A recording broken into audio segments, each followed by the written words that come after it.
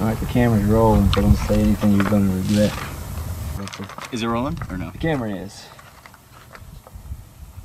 Hey, grab that mic, we're gonna do a sound check. Mic check, 1 2 1 2. Check. Logan Jackson on the ones and Check. twos. Chickity chick. While drinking water this time. We're at Liberty Cap, on top of the Liberty Cap Trail, in front of the Liberty Cap Formation, in the Colorado National Monument. Nice. It's What's up, guys? I'm podcasting to you today from probably one of the most remote podcast locations in history. You're going to want to tune in to the video on this one. I got a very, very special guest. I am not in the Golden State at the moment. No, I am in the state of mountains. It has a weird-ass state motto. We looked it up the other day. I don't know what it is, but I'm in Colorado with the one, the only, Logan Jackson. How's it going, everybody?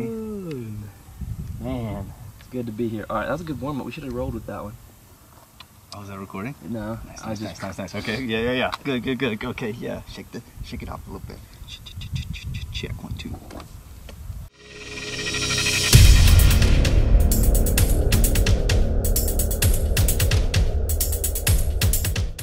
What is up, everybody? I am coming to you today from probably one of the most remote podcasting locations on the planet. I am no longer in the Golden State. I'm not on the West Coast anymore. I'm actually in Mountain Time. I'm a little further east. I'm in the state of mountains. That's not the state motto, but we looked up the state motto, and I can't remember what it was. It's a very forgettable state motto, but sitting to my immediate left, a gray buddy, a high school friend, a dude that I can call up whenever I need anything, and he's going to help me out as much as possible. I hadn't seen this dude in probably 3 years, except for last year, one time when I was actually driving out to the West Coast. But it's my long-lost buddy, great friend, Logan Jackson. Hello. Thanks for having me, Nick. Dude, no problem. No, thank you for having me. So we are in Colorado, right? Grand Junction, Colorado. We are on top of, what did you call this? Liberty Cap. Liberty Cap. Yeah. So my boy Logan's been living out here for almost a year now. Almost a year. You moved out here almost the same time I moved out to California. That's right. So been out here long enough to get into some trouble, find some mountains to climb. He's climbing 14ers. We got a 14er we're planning on doing this weekend. So I'm excited about that. But Logan, how has living in Grand Junction treated you? It's been great, man. I really enjoy it out here. I've been in a great mood the entire time I've lived out here. That's pretty rare, I think. I would say that's very rare for the majority of the population out there. Yeah, this place just offers so much that I personally enjoy doing, like hiking, boating a river, camping. There's so much just right outside of town. If you're looking at the video, we're literally above town looking down at it right now. We drove 15 minutes to get here, and it feels like we're in the middle of nowhere up here. It's yeah, not a soul. There wasn't a soul in the parking lot when we left the trailhead. Now we're up here, and it's about as remote as you can get. I was going to ask you something, but it slipped my mind. No worries. But yeah, living here is great. I enjoy it. Good. Yeah, so what prompted you to move out here exactly? Just kind of get into that whole story there. Yeah, sure. So I know what I was going to say, actually. Okay, Pardon the interruption. But, yeah, so the podcast listeners out there, be sure to tune into the website, LaToof.com/Logan, or the YouTube channel to see the video. You can see the view behind us. It's a pretty unique little setup. Got the camera behind us, so it's kind of just like a fly on the wall. I think you'll really enjoy the view and enjoy the video, too. So the audio ought to be, pretty decent. But yeah, check that out. Anyway, Logan, back to the story. What prompted you to move out to Grand Junction of all places? I've never heard of this place before, really. Yeah, me neither, actually.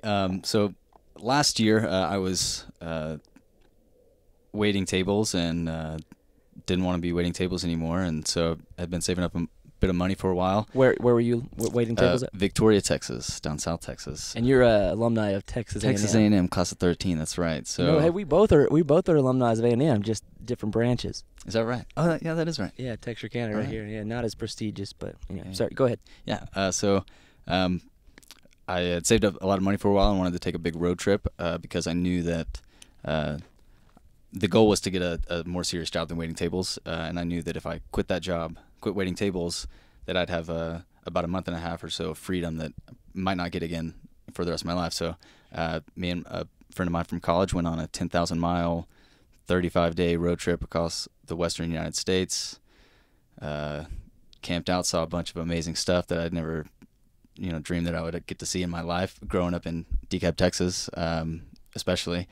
And so that kind of opened my eyes to what's out here in the western United States. And we actually passed through Grand Junction, stayed for a night on our way over to Moab, Utah.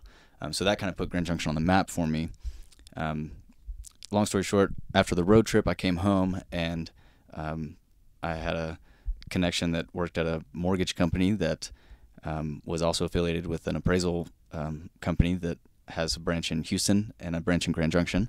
And they asked if I was interested in maybe becoming a real estate appraiser. And I said, I'm not sure, I don't really know what that is. And they said, well, you could go live in Colorado. And I said, okay, when do I start? So you got yourself a deal. Yeah, I was wondering about that because, Houston, I mean, you're right up the road from Houston. So. Right, and that's kind of what I was thinking when they initially came to me and said, would you like to, we're trying to grow the company. And I knew they had an office in Houston. And I thought, well, that's great. My family is in, kind of that area of Texas.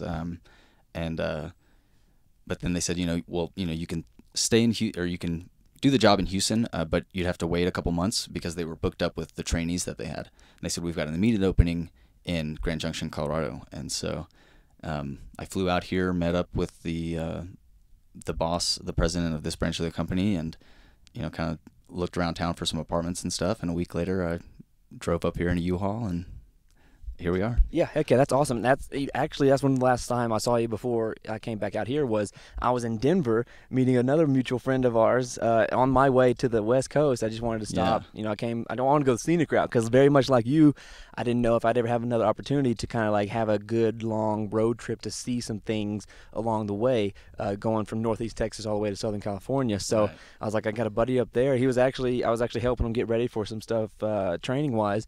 And I was like, yeah, I'll go up there with him for a weekend or in a couple days, and we'll train, we'll hang out, get to catch up, and then lo and behold, I guess you saw something on social or Snapchat. Yeah, you posted an Instagram of Garden the Gods in Denver area, and I think I shot you a message, and while I was in the airport waiting to get on a plane to Denver, out of Houston, you called me and said, yeah, I'm in Denver, and we kind of made plans to meet up that night because I was going to be landing in Denver and staying with some other people. And, that night we met up and hung out, and then found out that you were going to be headed west through Grand Junction. Yeah, so. Yeah, I had no clue. I knew I was going west, but I didn't, like I said, I'd never heard Grand Junction, and you were going there. So then you left. I was still there for another day or two, and then I made my way out there, and then we hung out again, grabbed a burger here in Grand Junction, and then you did your thing, and then I moseyed it on over to Salt Lake City. But yeah, that was so. It was such a random occurrence, very, because before that, literally hadn't seen you probably 3-4 years back. It was back in Texas. We actually had lunch at the Junction. Yeah. I was still going to school in Oklahoma, I want to say. I think so. Yeah, so it was during the summer. It's like sophomore junior year of college, maybe. Yeah, good while ago. Yeah, I know, it's crazy, but that's how I know you're good friends, because we can just pick up, not talk. I mean, I'm sure we've texted a few times, but not any real conversations, and then we just pick up right where we left off. I love that. I love having friends I can do that with. I only have probably 5 or 6, maybe a handful or 2 of those type of friends, and I promise you this, I appreciate the hell out of each and every one of them. So yeah, man, back at you, dude. No doubt, man. That's awesome. So, how is the real estate business out here in this fine state of Colorado? It's pretty good. From what I know of the real estate market in Colorado, Denver, it's kind of like Manhattan. You're paying a ton of money for not a whole lot of house or apartment or whatever it is. But luckily out here on the western slope in this little small, quiet place such as Grand Junction, the market is kind of similar to Texas, but business is good. We're staying busy. People are buying houses out here and stuff. And yeah, it's a great little area. So give people a little rundown. How far? So we are on the western part of Colorado. Yeah. How close are we to? We're very close to Utah, right? We are actually probably right now. We're sitting, the two of us, straight line distance about 20 miles from the Utah state line. Okay, so very, very close to Utah. Far western slope. We are located centrally north to south, somewhat in Colorado, about 2 hours north of the San Juan Mountains, Telluride area. That's kind of a popular tourist area in Colorado. We are, golly, about 4 hours across the mountains from Denver, and then headed out to the west. We're about 4 hours from Salt Lake City. So at the biggest town in between both of those. So I don't know. So this is kind of like Texarkana, because Texarkana is like the biggest thing between Dallas, Little Rock. A lot of people stop somewhat, and crash yes, there. absolutely. Because an interstate also runs through Grand Junction, just as Texarkana. Yeah, I didn't realize that. Except no mountains in Texarkana. Yeah, no, this beats the socks off the views. Out there. Yeah, hands down, hands down. Don't get me wrong. No offense to we love where we're from. That's where I'm from. Yeah. But we're glad that we're able to get out and move about. You know, me and you So have blessed. very, very similar mindsets, I like to think. You know what I mean? As far as like, well, what's stopping me from just moving to Colorado? What's stopping me from just moving to California? You know, the answer to that question is we were the only ones stopping ourselves for whatever reasons, whatever we told ourselves in our mind, and, you know, whatever kind of excuses we could come up with. That's the only thing that really stops us. So, that's true for everybody. We only stop ourselves. So let me ask you this question. Go for it. How do you define success? I think we're all kind of on a mission to be successful, quote unquote. But I think if we all abide by a universal term or definition of success, I think we're setting a lot of people up for failure. So my mission with this podcast is kind of get people to answer that question for themselves. So Logan, I ask you, how do you define success? Well, like a successful life, or just in like the word success in general. Well, yeah, let's go. You can take it wherever you want. Context, we can go life, and then we can go work. Sure. Or we can go work, life, pleasure, balance. You know, whatever you want to take that.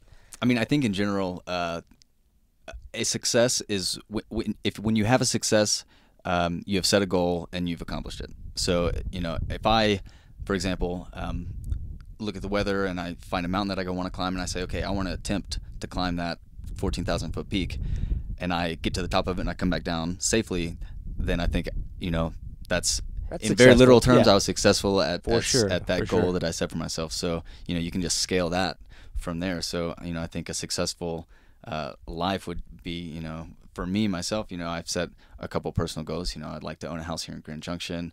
I'd like to spend, you know, 100 days, at least 100 days a year outside. That's a third almost. Kind of a what? That's almost a third. Yeah, of the year. You're right. It's, I mean, if you spend every weekend but 2 outside for Saturday and Sunday, camping, paddling, hiking, canoeing, Yeah, heck yeah. skiing. So the bigger picture, I guess, the bigger picture of success is what is kind of where I want to go next. Like, how at the end of your life, how are you going to define success? Do you consider what are some things that you want to accomplish other than the house and you know, being outside and those kind of things? What do you want to be able to look back on and say about your life, or reminisce about your life at the end of your time? I really just want to leave the world a better place than I found it. You know, whether that be physically, like say planting trees, planting flowers, restoring old rundown farmland to a functioning, healthy ecosystem again. That's what I went to school to do, and I kind of still have interest in doing that in things in the environmental field. But I don't know. I guess I don't have any kids of my own or anything like that. But I've got a little nephew and a niece. You know, I'd love to, show them that anything that they want to do, they can come out and do it. Doesn't matter how big or small you are. I'm a little guy and I'm climbing really big mountains, so. Maybe kicking be my butt too. Inspiration to some other people, and really just to enjoy every minute of every single day. If you're not enjoying where you're living or what you're doing job-wise, that's really taxing on the body mentally and physically, and can shorten your lifespan. So I think happiness has a lot to do with it as well. So if I can look back at the end and say that I was happy for a good bit of my time, and that I inspired a couple people and maybe did a couple of things to help some other people out, then yeah, I think that would, for me, it would be a successful life. Well, that's sure a beautiful segue for me, because my next question is, how do you define happiness? I don't know. For me, it's funny. Before I moved out here, I had a thought that, first of all, living in Victoria, Texas, it's real close to the coast. It's very flat. There are no, hills, mountains, anything like that. There are hiking trails along the river. The Guadalupe River runs through there, I kayaked it a couple of times, but I took a trip in September of 2015 to West Texas and climbed Guadalupe Peak by myself. And that was my first real experience solo, climbing a mountain, doing some serious hiking with some serious elevation change and some views. And ever since I've done that, first of all, doing that on a weekend after working, a couple of straight weeks waiting tables was just the biggest stress reliever. Just getting away from people, especially, waiting tables, you're forced to talk to people all day long, and they ask you questions and you bring them. It can be annoying after a long time. So getting out away from everybody and into the public land, where there's not a lot of people and there's no crowds and there's no noise, that made me very, very happy. So I had a thought, even if I had a job as miserable as waiting tables, if I could live in a place that allowed me to do things like we're doing right now, or like that I did in West Texas on a weekly basis, to have a regular stress relief and somewhere to go to unwind, then I thought, maybe I'll be happy then, because I was kind of miserable down in South Texas. And I came out here and I started hiking as often as I could, daily at first, and at least, once a week, more often than not, 2-3 times a week. And I found that when I went back to work in the office every single day, even though my job was kind of monotonous, I didn't mind it it wasn't as, I didn't mind it as much, because I knew that I could leave the office and within 15 minutes be in a place like this. Yeah, And, heck yeah. I mean, that's awesome. And that's exactly why I moved out to Southern California. I was like, I'm going to go out there, see what it's like, and worst comes to worst, like I get a shitty job I don't like, I hate it, but there's mountains to escape to, there's beaches to escape to, and that's ultimately why that draws me to Southern California. I love it out there. I think I'll definitely be back. I think I've found kind of my Grand Junction, if you will. I know you really like this area. I love it too, but it's a little too far away from the beaches for me. The beach is a really big kind of place where I go to unwind and kind of clear my head, but sometimes you got to leave places like that, visit other areas, and go back so you can appreciate them more. I know I do that when I go back home. I would probably never live there again, but there's different things I appreciate when I do go back. You know what I mean? Absolutely. So, I posted a quote a while back. It was like, when you leave places and then you come back with a new set of eyes, because you've experienced so many other things. So your perception, you're a different person the next time you go back. 100%. Yeah. So I think it's cool to do that, and I think I'll continue to, travel and see and do different things. Because I'm like you, man. I love talking to people, and I do it all day, almost every day, and it's great. But you do need to get away and kind of find that peace, kind of find that serenity, and find that open space. And ultimately, that's kind of why I came out to Colorado. I'm actually probably going to stay out here for, probably a month, 2 months or so. I got a couple book projects. But I wanted to get away from the big city of L.A. and, that area, and just kind of get out here and really regain my focus on those projects. So that's kind of what brought me out here. But pretty glad. Thanks for hosting me, man. Yeah, man. It's awesome to have you. I don't get many visitors up here. It's just work, and then hiking by myself. Yeah, hiking by yourself. That's crazy. It's a great life, even though nobody's coming to visit me. I don't really know that many people in town. If I was somewhere where I couldn't come out and see things like this and do things like this, I'd probably be very lonely and miserable. But sure. I'm loving being in my mid-20s and living in a place like this. And still having functioning legs and heck yeah. And everything. So. Yeah, that's legit. Well, the third question I typically ask people, I think you've already answered it though, is what do you want? Like, what do you want out of this life? And I think you answered it, and it's probably, it's a great answer. I think everybody can relate to it, because you set yourself up for success, set yourself up for happiness by moving out here. You didn't know anybody out here. You know what I mean? We've done that before. It was a big risk.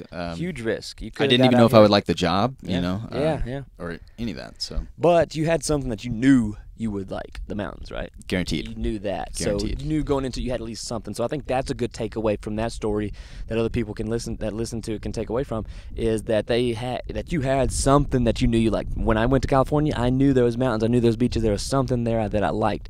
So while it was a huge leap, while there was a lot of unknowns and a lot of things that may have not gone your way, there was definitely one thing that you had a stronghold with. So I would tell that to people. If you're looking to make a change, make sure that there's something there that you're going to like, no matter what. And really, just in general, you should have the things that you can do on a regular basis that really bring you peace and happiness. And everybody's got different things. Not everybody says hiking and climbing mountains. Some people like to knit sweaters, or Exactly. I don't, whatever, pick your poison. But I think it's crucial, just for everybody to have something that you can look forward to at the end of the day, or for the weekend, or because life's rough and not everything goes your way. But if you've got something you can at least come to that.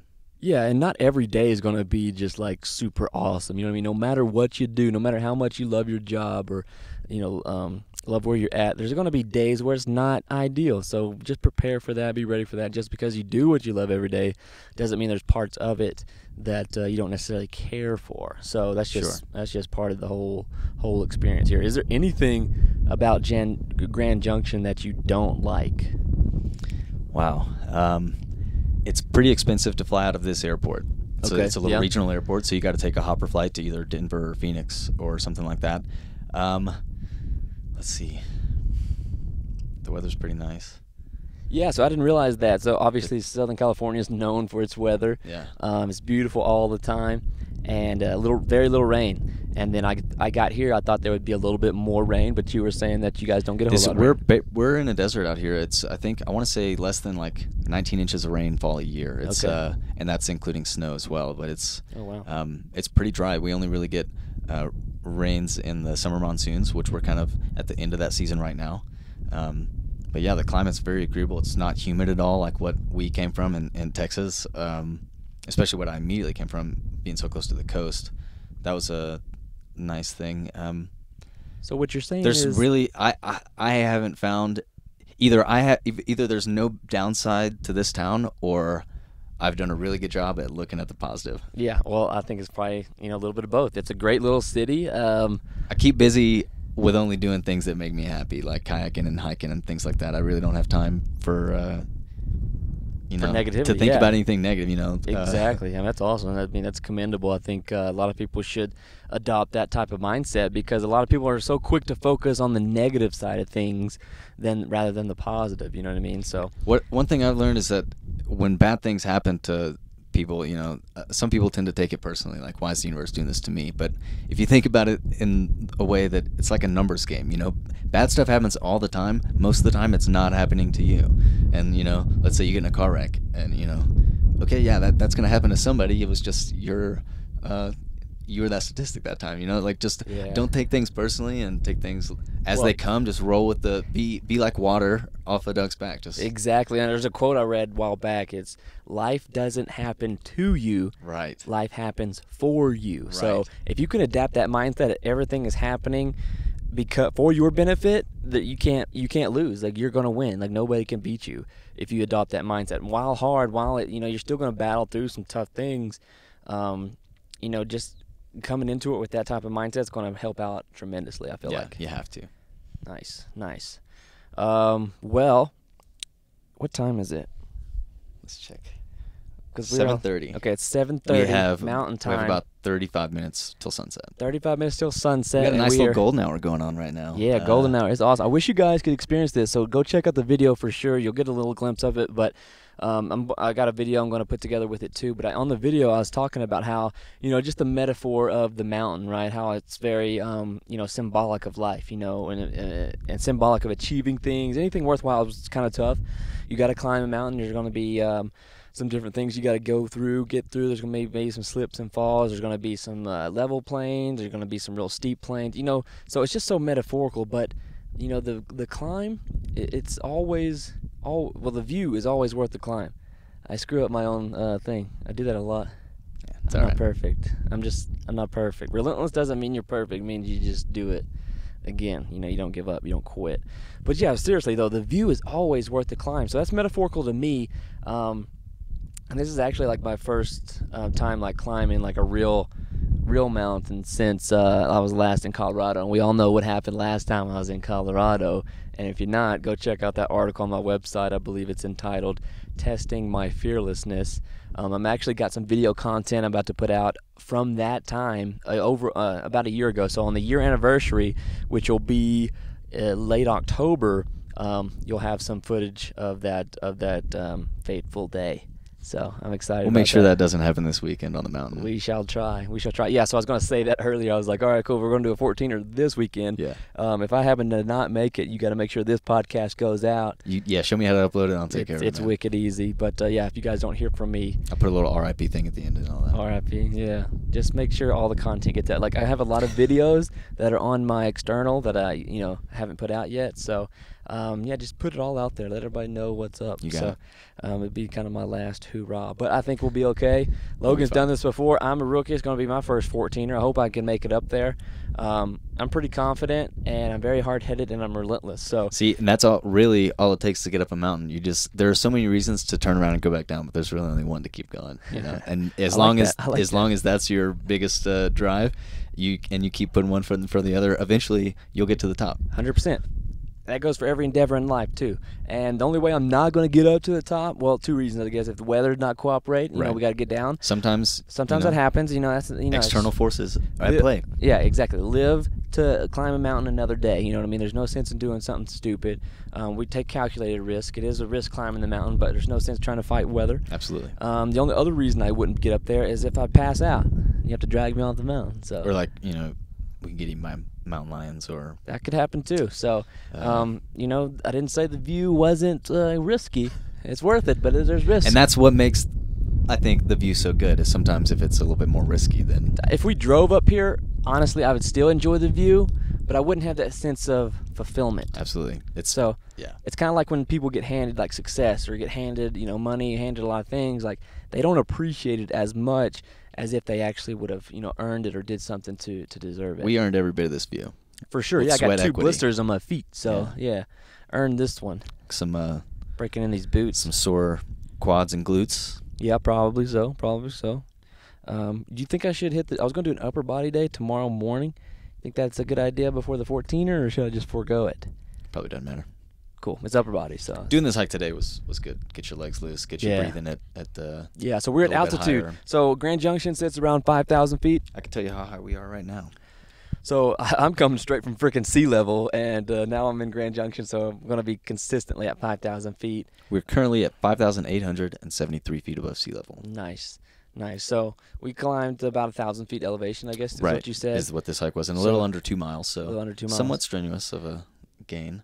It was the last mile that was the steep part. For sure, yeah. The last mile was pretty rough, but nothing out of the ordinary. I think I was a little winded a couple times just because I'm coming from sea level. Right. So that's kind of a big jump there that people don't realize. So that's the biggest hurdle with the 14ers is the elevation. So what's going to really help is we're going to drive out tomorrow, Friday afternoon, and the trailhead will probably sit around 9,000 to 10,000 feet.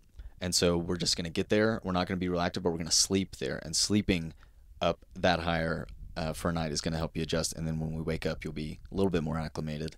But yeah, we're going to take it slow, and just because altitude sickness is a very real thing, and especially coming straight from sea level, Southern California, literally zero. It's going to be real impressive for to go from less than a week. I got out here on Wednesday afternoon, so I drove all night, Tuesday night, Wednesday morning.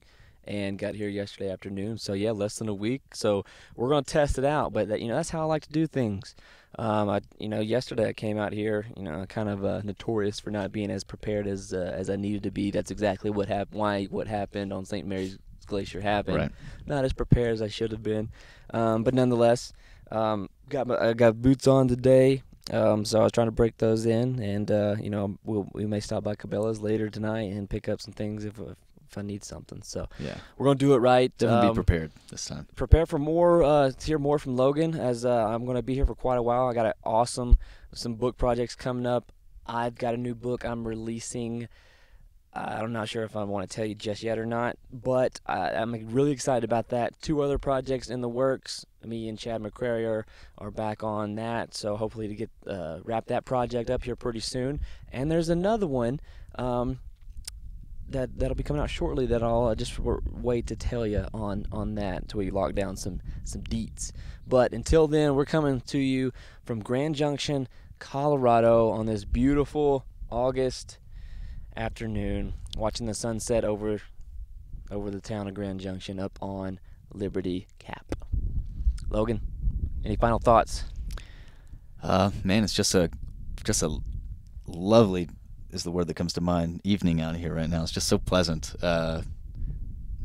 Yeah, just ending the podcast on a good note, good mood, good sunset. We're watching the evening sun light up the Book Cliffs and the Grand Mesa. Probably gonna be hiking down, probably right at sunset. Might Nice. stay up here and watch the shadows climb up the mountains. That's always fun. I do that occasionally. Nothing wrong with that. I can get on board with that. But guys, thank you so much for listening. Be sure to follow Logan. He is on Instagram. He is not on Facebook. Where can people find you on Instagram? It's at Logan C. Jackson. Logan C. Jackson. Give him a follow. He posts a lot of pictures of his hikes and cool stuff like that, so be sure to go show him some love on that. Prepare to hear more from Logan and me in the next month or so. And you guys stay relentless, stay classy. I'll see you goons on Tuesday. Have a great weekend.